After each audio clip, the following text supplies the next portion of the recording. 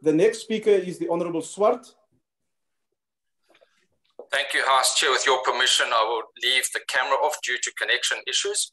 Chair, the ACDP would like to pay tribute to all the farmers, commercial and emerging, along the whole agricultural sector and those all along the value chain who continue to provide food to South Africans.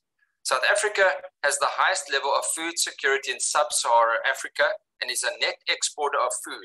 And for this, we can be very grateful. En ons sê aan ons boere, ons is baie, baie dankbaar.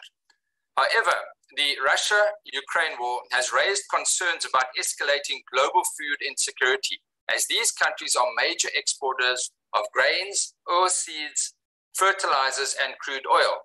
Since the war started, the prices of these commodities have risen significantly, and South Africa, interlinked in the global commodities market, is exposed to these price increases.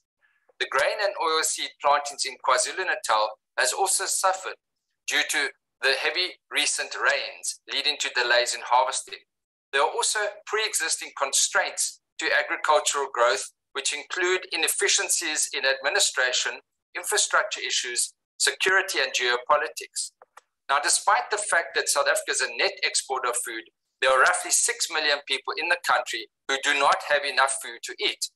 What is even more alarming is that according to the latest data available to the National Department of Health, 199 children died from malnutrition in the first 2 months of this year, with the KwaZulu-Natal the hardest hit. This is probably the tip of the iceberg, with the Department of Health saying it was concerned that many more child deaths might occur away from its facilities, especially in rural districts.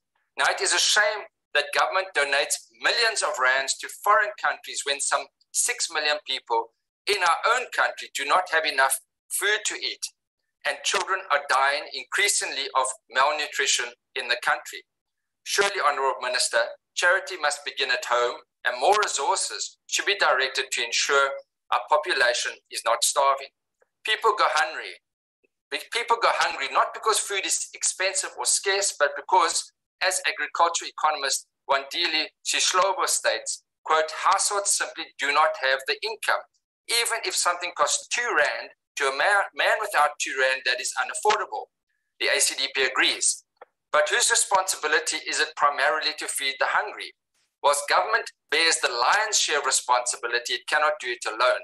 The private sector, civil society, and ordinary people need to assist at this critical time in our nation. Food donations to organizations that feed the hungry should be encouraged, and the ACDP is playing its role in this regard. Lastly, the ACDP wishes, in addition to thanking all the farmers for providing food security, to thank all those that are donating food, particularly following the devastating floods in KZN. You are the true heroes. Thank you, House Chair. Thank you, Honourable Swart.